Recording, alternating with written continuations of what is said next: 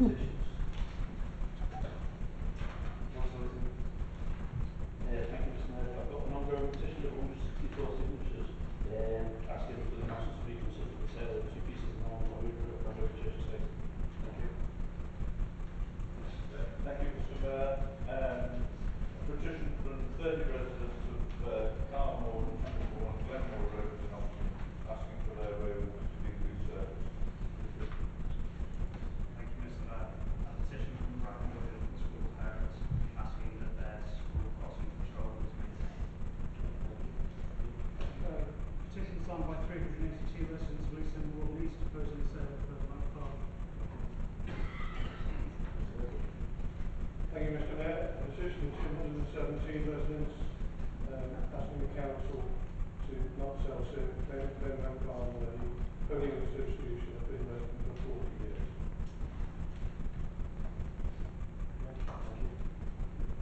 Any more? No.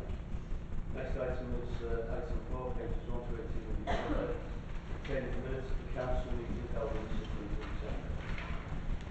I will move approval of the minutes of the correct record. Do I have a second?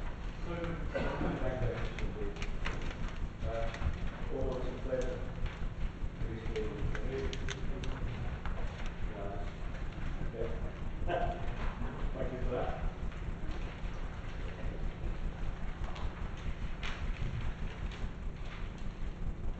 Item 5, matters required approved by the council. We now pages 19 to 206 of the agenda back to pages 119.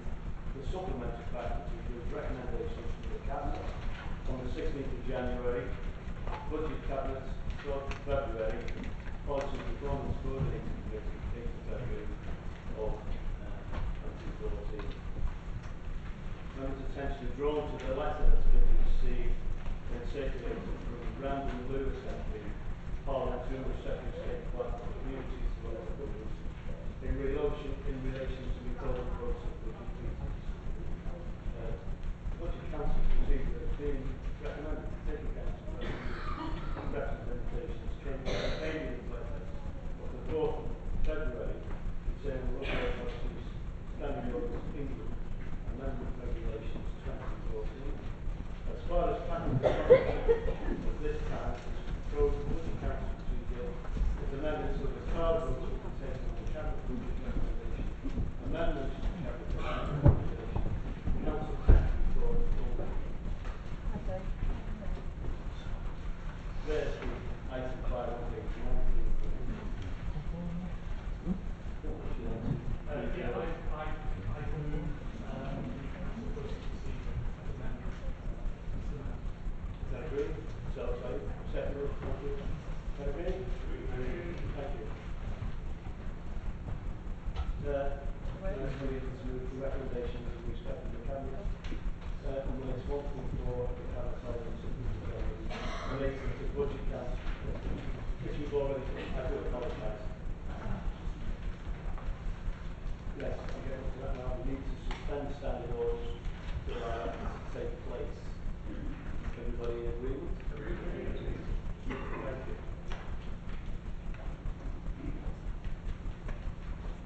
The council budget now, of course, I'll try my best not to make a mess of the council. I'm rushed, as always, I'm rushing everyone. Now we move to the council budget proposals made by the Cabinet of the 12th of February, pages 27 to 43, and I invite to leave. Sorry. Sorry, Mr. Mayor. We've got the council procedure now, chief of the council. Can I move that the utility the 8:30 when the other parties to satisfy all the standard order said push it at 9 o'clock.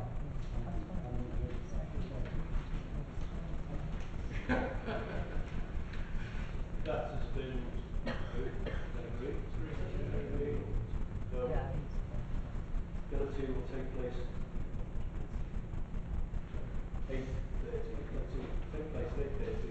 That will allow for the new procedure of card votes to take place. Thank you.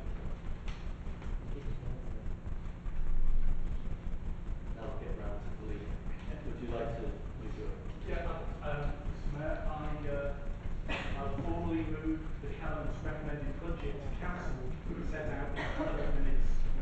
143 to 144 and 146 to 148.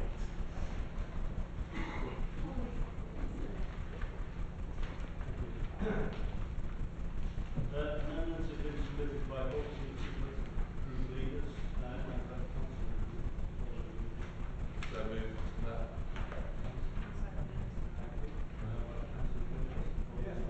Council will now debate the Cabinet's budget motion and the budget amendments together. At the end of the debate, the recorded vote will take place to take the Cabinet motion and budget amendments. Now I'd like the council to speak. Sorry. I do apologise for switching the mic. I hope everybody heard that. Start again. I do apologise. The council will now debate the Cabinet's budget motion and the budget amendments together. At the end of the debate, a recorded vote will be taken on the Cabinet budget motion and the budget amendments. I now invite members of the council to speak to the Cabinet's budget motion for up to 15 minutes. Thank you, Mr. Mayor. Mr. Mayor, we meet tonight to set our budget for next year with perhaps the most difficult set of circumstances this council has ever faced. Mr. Mayor, in his 5 years in power, David Cameron will have cut funding to local government by 40%. By the end of 2016, this council's main revenue grant will have been cut by over 50% since 2010. This is a huge reduction, and the government has hit the most disadvantaged areas the hardest. Mr. Mayor, this is a scandal. Yeah. The most deprived areas are shouldering the greatest reductions in government funding, while some of the wealthiest areas will find themselves better off. Mr. Mayor, this financial year, the Prime Minister's own local authority of West Oxfordshire, one of the least deprived areas in the country, actually received an increase in spending power, while some of our most deprived areas like Merseyside are dealing with the most significant reductions. The consequences of this policy have been devastating. Local services decimated, massive job losses, councils predicting imminent bankruptcy, some actually saying that they may be unable to guarantee their ability to provide even statutory services. And at a time when so many people are struggling with rapidly escalating energy bills, prices rising faster than wages, and benefit cuts, David Cameron is refusing to rule out cutting the top rate of tax yet again. Mr. Mayor, it's absolutely shameful. Yeah. In the last 4 years have taught us anything, it's surely that we need a government which governs for the many, not the few. And in terms of local government, we need a government that distributes funding in a fair way, and a Secretary of State that treats hard-working councils and councillors who do their best to serve their residents with respect, not contempt. Mr. Mayor, when my party took over the administration of this council in May 2012, we faced a hugely challenging set of circumstances. We inherited a set of bad budgets and bad debts culminating in a £17 million overspend inherited from the previous administration. Government cuts of £109 million over 3 years, equivalent to a third of our net revenue budget. Growing demand for many of our services as a result of demographic change, factors such as an ageing population, and an organisation with poor corporate governance, weak management, and a silo mentality. Mr. Mayor, I'm proud that through the hard work of members and officers, supported by external experts and our improvement board, Wirral is one of the fastest improving councils in the country, and we've put the council's finances on a firm footing to such an extent that the latest financial monitoring statement from the Director of Resources reports that the council has an underspend of £982,000. Mr. Mayor, our approach to budget setting has been to use our overarching goals, attracting jobs and investment, protecting vulnerable people and communities, and narrowing the gap in inequalities as our key priorities in shaping our budget. I am proud of the fact that we've listened to our residents in framing our budget proposals. The What Really Matters exercise we conducted last year, one of the largest consultations in the country, genuinely influenced our decisions on budget options that we proposed to Council last December. However, I will not deny that we've had to make some difficult decisions. £48 million of cuts this year, £27.5 million next year. I've said many times that I did not come into politics to make cuts. And if I was given the choice, of course, I would not wish to cut any services. However, given that 85% of our income comes from central government, we are in the invidious position of having to make these decisions in order to set a legal budget. But let me make one thing clear, Mr. Mayor.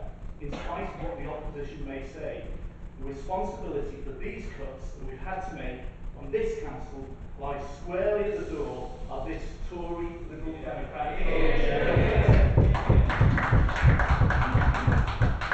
and the parties opposite should be ashamed of what they have done to Wirral and this country. Mr. Mayor, if I can now turn to our budget proposals, I'm pleased there is consensus around at least a number of items in the Labour budget. The 7.6 million of growth in measures to support older people, young people with learning disabilities and adopters and special guardians. 1 million to enhance early intervention. £2 million investment in upgrading Europa Pools, Guinea Gap and West Kirby. I'm pleased that we've been able to use 400,000 from the Waste Development Fund to reinstate monthly cleansing of entries. And I'm also pleased that we will be continuing our funding commitment to constituency committees over the next year. I'm pleased that we'll ensure that the Williamson Art Gallery can operate while the Action Group, which has been looking at new ways of delivering this valued facility, finalises its business plan. And I'm also pleased that we've been able to provide reassurance that no funding will be withdrawn from school crossing controls where agreement cannot be reached with schools. With regard to our staff, I'm pleased that we were able to maintain a generous voluntary settlement scheme. I'm also pleased that under this Labour administration, this council became a living wage council last year. And I now want to go further, and I want Wirral to become a living wage borough. Mr. Mayor, I think it's shame that yet again the Conservative group in their amendments is attacking our staff by deleting the funding for full-time trade union officials. I have said many times that trade unions play a vital role in achieving good industrial relations, and working with trade unions in partnership is the sign of a progressive organisation. Mr. Mayor, with regard to next year's council tax, I'm pleased to announce that we will freeze the council tax in 2014-15. Providing the government doesn't change the rules, we also aim to freeze the council tax in 2015-16. We've been able to do this because the government have been forced to change its policy in response to lobbying from this council and others that the freeze grant should be built into the base budget. But let me make it clear, Mr. Mayor, the freeze grant of 1.3 million, whilst welcome, pales into insignificance against the 120 million which this government has cut from Wirral Council's budget. And if the government is really serious about helping councils like Wirral, they should reimburse the lion's share of this £120 million. Mr. Mayor, the council freeze will, I believe, help all residents of the borough. We will not impose an extra burden on council taxpayers, hopefully for the next 2 years. We will continue to provide a discount to the vast majority of pensioners, and we are putting 300,000 into the budget to ensure that the poorest in our communities don't have to pay more following the government's disgraceful cut to council tax benefits. Mr. Mayor, these measures are important, but in contrast to the Tory amendment, which proposes a series of largely short-term, one-off spending commitments, this administration is also proposing a 1.5 million house building programme funded by a mixture of in-year underspend and borrowing to kickstart housing in those areas of the borough which has lost out after the housing market renewal programme was so callously cut by a stroke of Eric Pickle's pen. An absolute disgrace.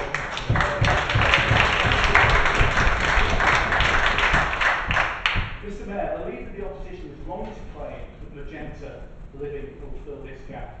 Official projections indicate that we need to build around about 600 new houses each year for the next 5 years. The Genesis programme will only be sufficient to meet a small portion of this need, and much of their new build will merely need to replace units that they have demolished. Our programme will generate about 100 new homes with the potential for substantially more. It will benefit future generations of residents long after this budget has been passed. It will create a significant number of new jobs and apprenticeships for our young people. Most importantly, because we know there is a strong link between good housing and good health, it will contribute to reducing the gap in life expectancy, a key problem which has blighted Wirral for far too long. Mr. Mayor, in conclusion, given the background I outlined earlier, this has been perhaps the most difficult budget I've been involved in setting. I would remind Council that we still have a huge financial challenge ahead of us.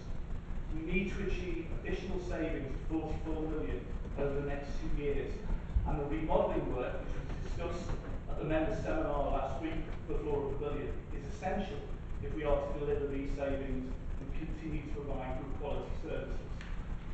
Mr. Mayor, I think it's essential that we continue to lobby the government to rethink the grossly unfair way in which it distributes funding to councils. I have to say, I find the Tory group's proposal to withdraw from membership of SIGOMA, an organisation which has spoken loudly in favour of local government, to be deeply, deeply cynical. Mr. Mayor, although we've had to make some difficult decisions, I am proud that we've put the council's finances on a sound footing. We are helping all households with a council tax freeze for 2014-15 and hopefully the year beyond. We are putting extra money into the budget to meet our demographic growth. We are giving additional help to pensioners, the long-term unemployed, and attracting new jobs and investments. We have listened to and acted on the views of our residents, and crucially, our house building programme will leave a lasting legacy for future generations. Mr. Mayor, this is a budget to be proud of. It's a budget of a progressive council with a clear vision for the future and a commitment to social justice, and I commend it to the council.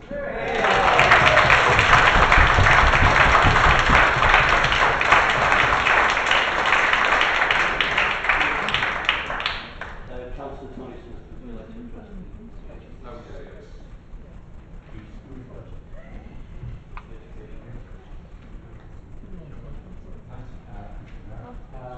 I'll be fairly brief. School's budget for 2014 looks lovely.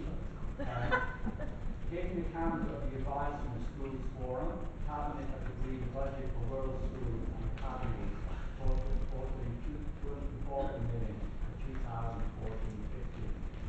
The overall funding for schools is maintained in cash terms, with adjustments reflecting changes in pupil numbers. A small amount of growth has also been identified. The pupil premium grant is distributing significant sums to support deprived pupils. The increases next year and the extended eligibility for children that have been adopted should increase the total grant to schools by 3 million to nearly 17 million. There is also significant growth to extend the early years of education offer for 2-year-olds, and work will continue to build capacity with early years providers. The Council regrets, due to the financial challenges, it is unable to fund the full PFI school affordability gap, and the contribution is reduced by 600,000 to 2 million next year. The shortfall will be met from schools reserve arising from an underspend in central schools budget in 2013-14. Therefore, there is no overall change to the schools budget in 2014-15, and schools will receive the same budget as planned. Overall, this budget will help to ensure Wirral schools maintain their excellent standards, results, and outcomes for Wirral schools. Thank you. Councillor Dean.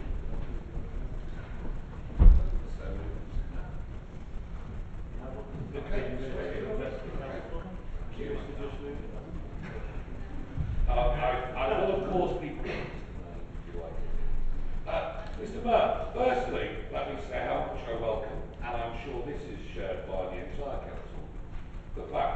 coalition government's economic policies are working.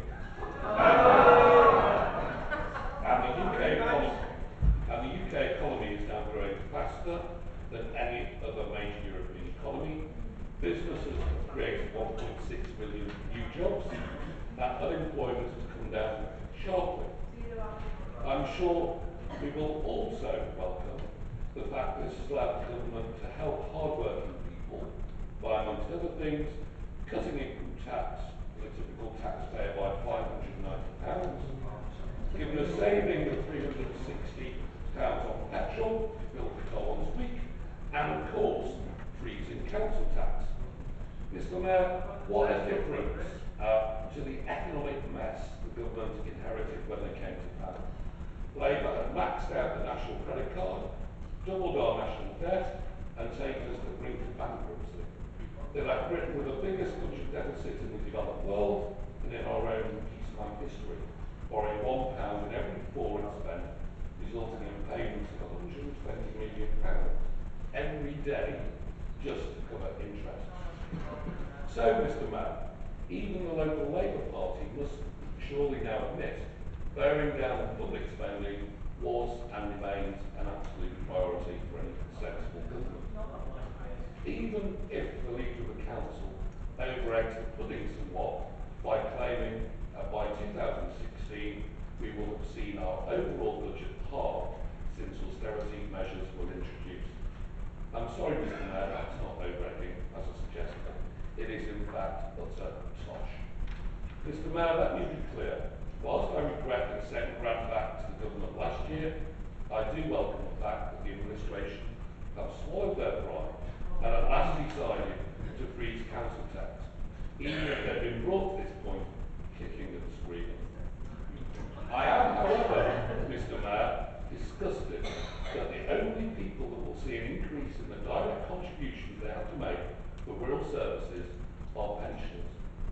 Given that the Labour administration have retained their cut in the pensioner discount and removing it completely from some without any recognition of their means, Mr. Mayor, this is completely unfair, and I'm delighted that if our amendment is passed tonight, we will right this wrong.